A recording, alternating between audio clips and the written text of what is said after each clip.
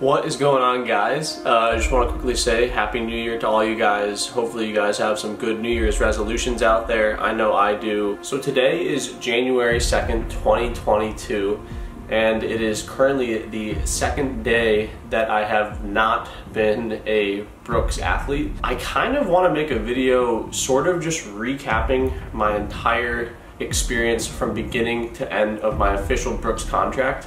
My contract ran from August 2020 to December 2021 and ended like 2 days ago. I think it'd be a really good time to just kind of catch you guys up on the entire Brooks experience that I had heading into the new year now, to where I'm a free agent, unsponsored. I do have two small sponsorships, one with Garmin and one with Mantra Labs. Both of their products I absolutely love. I literally have Mantra right here, right now. And I'm always wearing my Garmin watch. So I really appreciate those two smaller sponsors for still sticking around with me. I just think it would be a cool idea to kind of let you guys know what was going on in my head during the entire time with, you know, the Becoming a Beast storyline. And yeah, so it all began at the beginning of August when I was still in Boulder. I officially signed my contract with Brooks.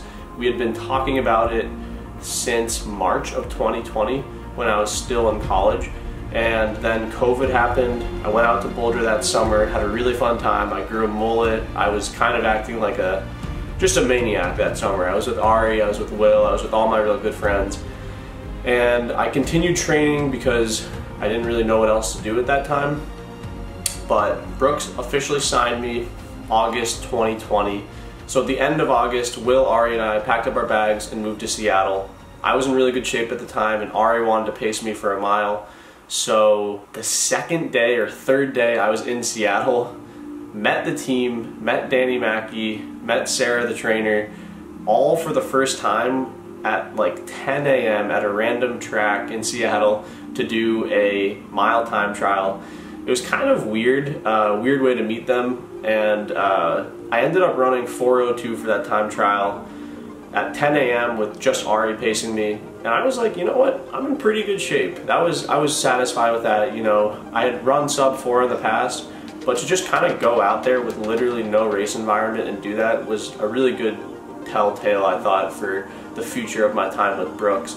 So then I ran that, and then shut down the rest of my season because Danny, the coach, was starting to coach me at that time. So all of September, we were just hanging out in Seattle. I met Allie in that month as well. But from the running side of things, kind of started training again, and then we had our first official practice in October of 2020. And I was in pretty good shape at the time because I had taken a little bit of time off, but I was healthy before all that. So, you know, I was working out with the big boys at the time, Henry, Josh, Isaac, Dave. We were all working out together for the most part, and I was keeping up in workouts. I was feeling really good at the time. I really liked the team. I was kind of a little quiet at first because, you know, these were some pretty big time athletes, and I didn't want to disrespect them in any sort of way. And I cut my mullet off before the first big practice.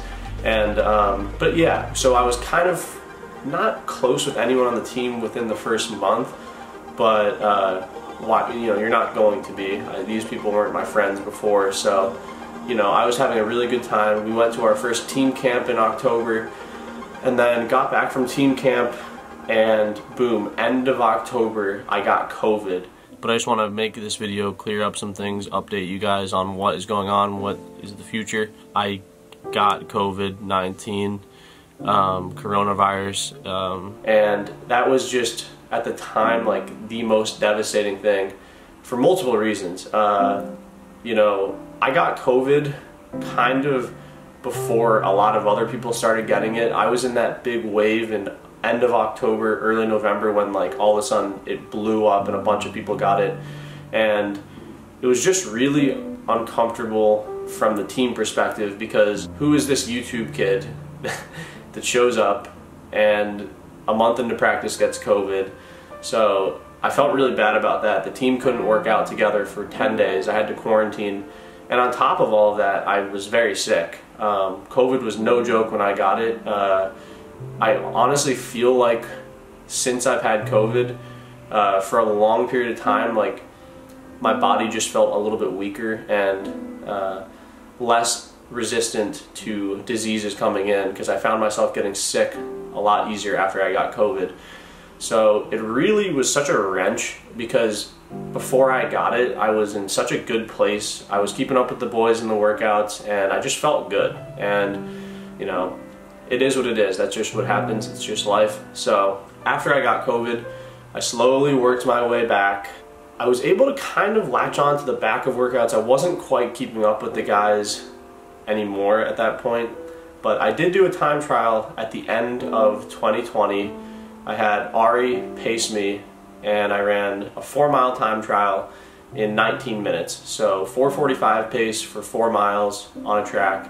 I was pretty happy about it. I felt like I bounced back from COVID really quickly in like 6-7 weeks for the most part, and was in a good spot heading into the first camp in Albuquerque. 2021 rolls around, and we immediately drive to Albuquerque, which was a 3-day drive because no one was flying at that point because of, you know, COVID stuff.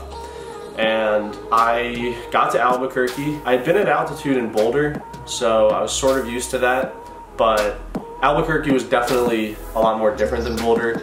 A lot more boring, I would say. We were more locked in. I was living with Brandon and Isaac at the time. I got really close with those guys, which was a lot of fun.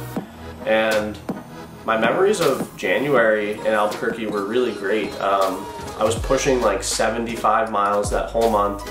I started to work out with the guys pretty much all the time again. I would do maybe 1 or 2 less reps than them, which isn't uncommon for a rookie on the beasts.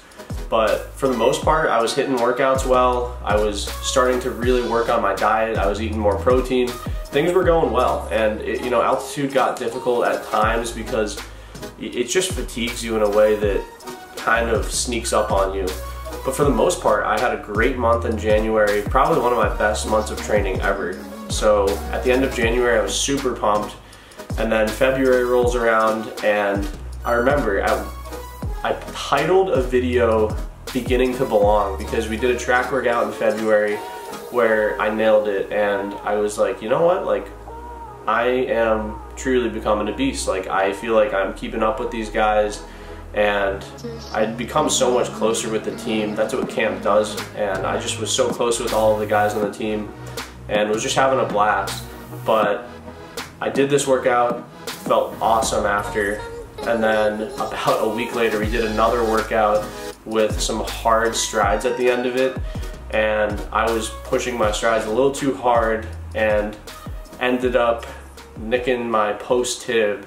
So I ended up getting hurt, which was super annoying. This was at the end of February, and we had a race coming up still. We're gonna race early March at the Sound Running Meet in LA. So I ended up getting hurt. I take a week off, I'm cross training, and I was kind of back. Sarah, the trainer, did an awesome job getting me to the start line for that first race. I ended up kind of half injured running 149 for the 800, which would be my best season opener. And I was happy about that because I kind of pushed through the adversity of that small injury I got, and was still able to run a pretty decent 800. The plan originally was for me to run a 15 at the time, not an 800, because I was very strong and I hadn't done much speed stuff, but I ended up only doing the 800 because I took a week off, 2 or 3 weeks out from the race, so it just made sense for me to run the 800, do it almost as a rust buster. And after that race, we had a down week, and then I started running again mid-March, and then that's when my injury, which hadn't fully healed yet, got really bad, and I had to take about 3 to 4 weeks off fully from running. And at that point, it was really frustrating because, you know, like I said, I'm this rookie trying as best as I can to film videos for the team, trying to keep up with these guys when I already had COVID, and just this other thing comes on. And this was a crucial point in the season where people were starting to take off with fitness, and I felt like I had put in really a solid base work that was going to help me for that spring. but pretty much lost it all in the month of March. I probably didn't cross train as well as I could have.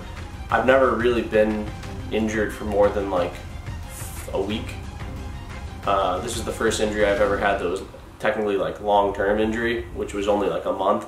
But so I don't think that I did a good job of taking care of my body with it. Probably should have done different type of cross-training stuff. I was sort of just doing bike workouts.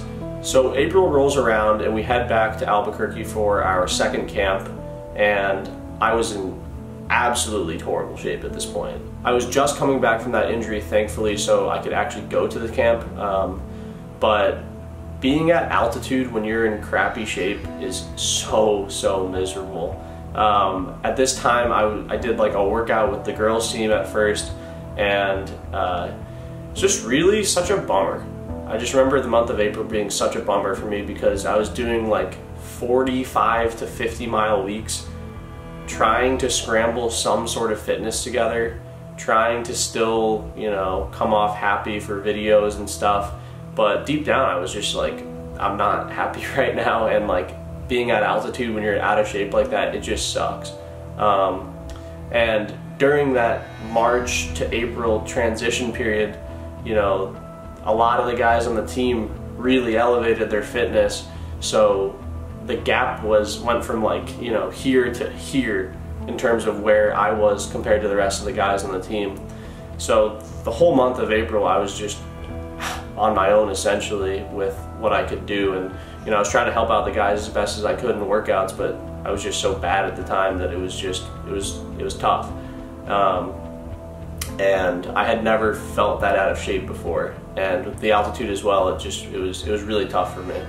So we get to the end of April, May rolls around, and the plan was to do an 800 and then just see what happens from there to see where my fitness was at. I did an 800 in LA, and I ended up running 151, and you know, at that point I was like, this is bad, I'm not in good shape.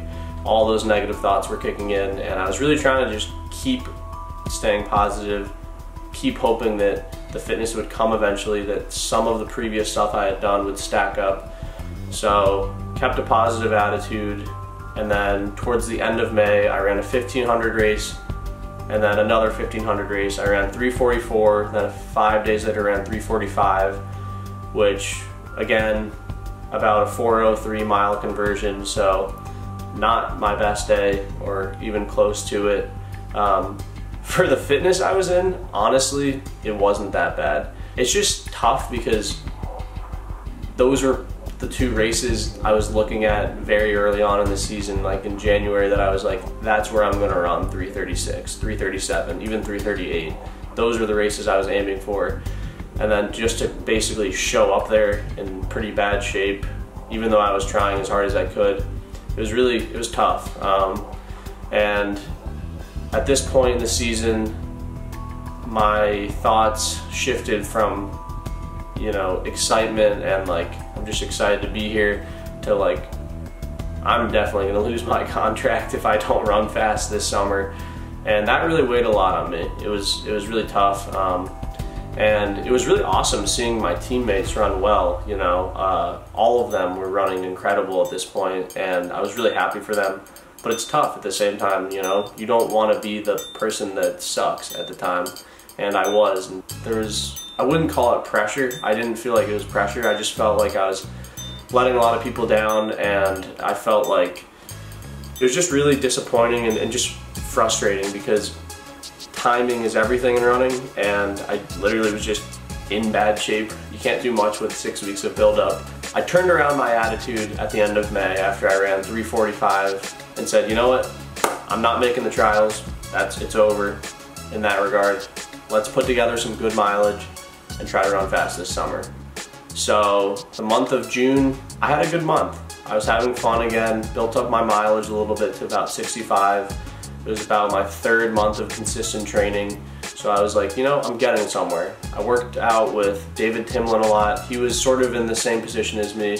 He's run very similar PRs to me, and he also didn't make the trials. So we were working out together in the summer, crushing workouts, I started to get in pretty good shape and was really looking forward to, you know, taking a stab at some sub-4 attempts this summer and, you know, earning that contract to stay with the team.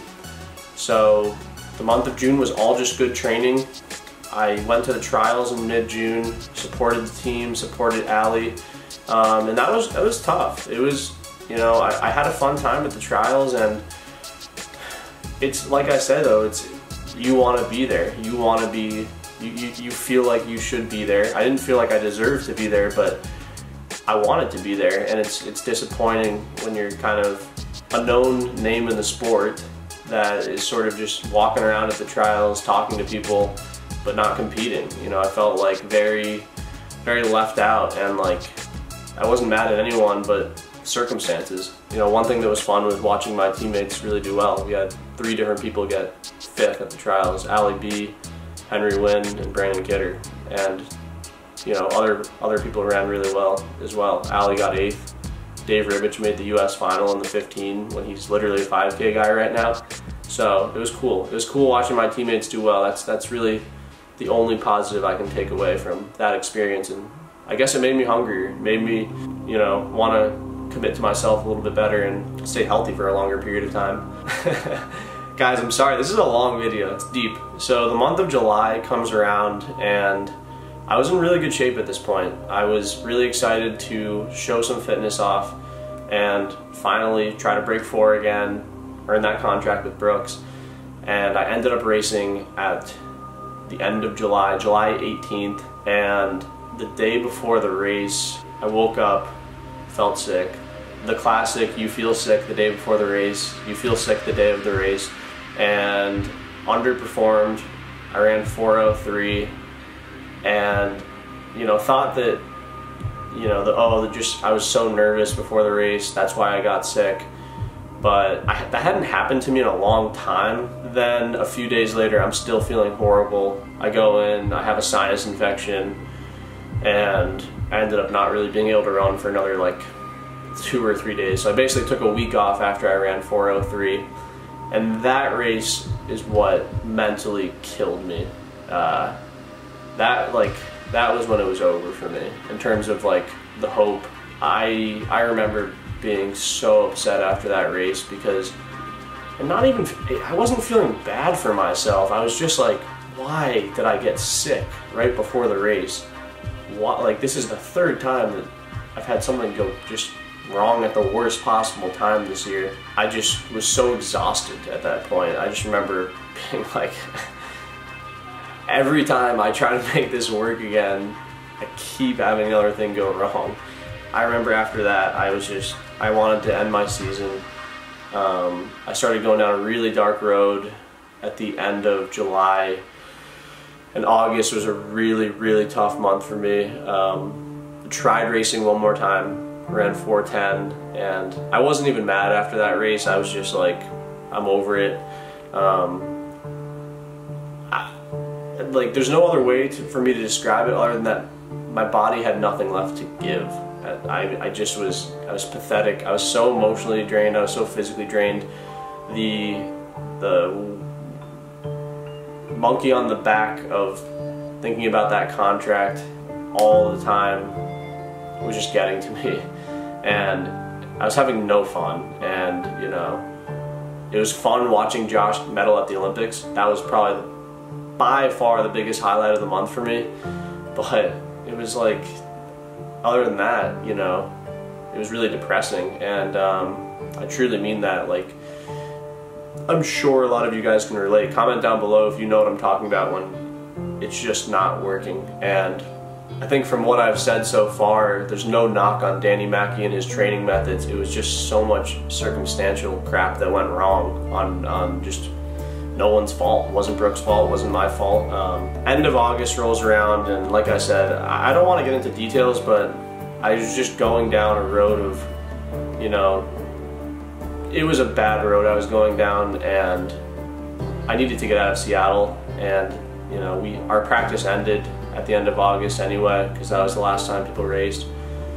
So we had the month of September off, and I knew at this point I hadn't run the standards to continue being on a beast. I'm not going to say any details on the exact times, but I basically had to run some times. I figured if I ran close to those times, I would be invited back to be on the team, but I ran so bad the whole year that it wouldn't make sense. So I knew I wasn't going to be re-signed at this point. So I went home, and it was the first time I saw my family in about a year, which was really nice. It was really nice rekindling that relationship with my parents to just help me in a really crappy, uncertain time where I felt like such a failure.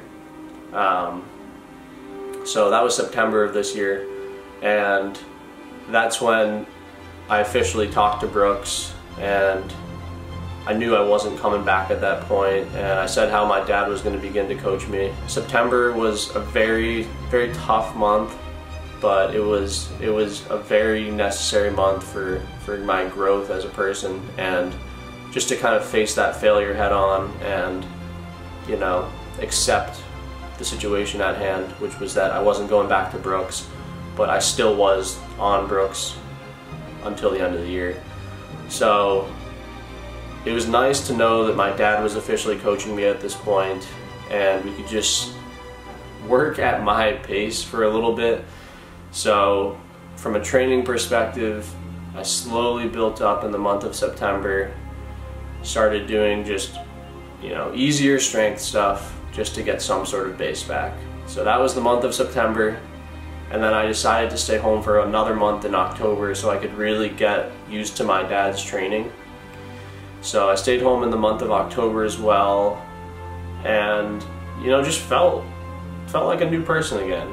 I kind of felt like I jumped out of that rough patch where I was just really unhappy. You know, started posting videos again. You guys kept commenting that my videos felt refreshing, like how they used to be, and that was really a fun aspect of it. Learning to love YouTube again, learning to just accept where I was at, and I started to get in good shape again. It's crazy how it works that way. So I got in pretty good shape, and then headed back to Seattle for the month of November. Had some really good workouts in November, hung out with my friends again in Seattle, met up with all the beasts a few times, and hung out with them. At the end of the day, we're all normal people, so you're friends who you're friends with. So some of my friends are on the beast, some of them are not on the beast. I was training in November, went home for Thanksgiving, did the 5-mile Pequot race and ran 24:19, which is around 4:51, 4:52 pace for 5 miles, which was awesome. I was really happy about that. Personal best for me on that course by 40 seconds. So I was like, all right, 3 months of good training, let's go. September, October, November were just really good transition months for me. It was really what I needed at the time. And I was really excited about that because I was like, all right, I'm back. I've kind of got a shot here. You know, I promised all you guys I'm going to give it like a real go at just doing it on my own now. So I was like, all right, step one complete. December 2021 rolls around this last month, and I was doing a lot of traveling. So I spent the first 2 weeks of the month traveling to see Ari race his second professional triathlon. And it was great catching up with him again, just rekindling old friendships with, you know, guys who I really appreciate. So hung out with him and Johnny Pace in LA for a week after that, and I probably had the best workout of my life in LA. I did 2 miles in 9:19, and then 3 minutes rest, and then 3 by mile in 4:48 with 90-second rest.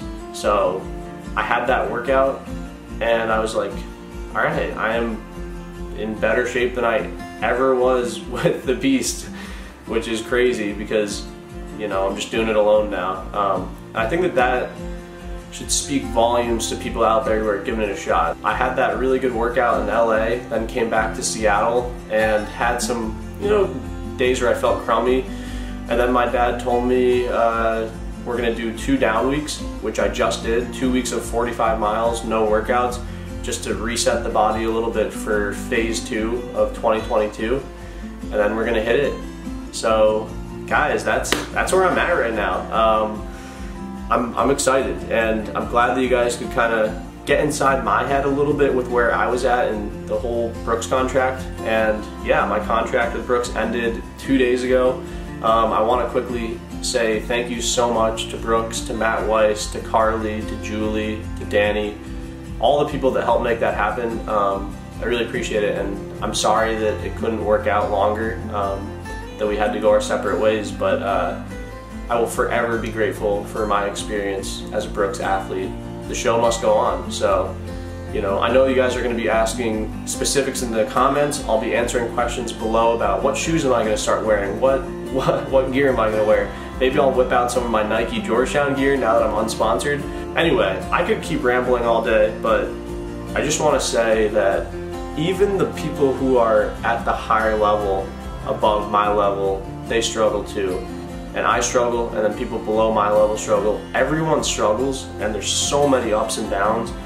And in my experience, the best thing that you can do to help yourself get out of a really low state is see your family, talk to your family, and just reset that way. So that's my advice on that, and that's really helped me get out of a very dark place. So guys, this was one of the longest videos I've ever made.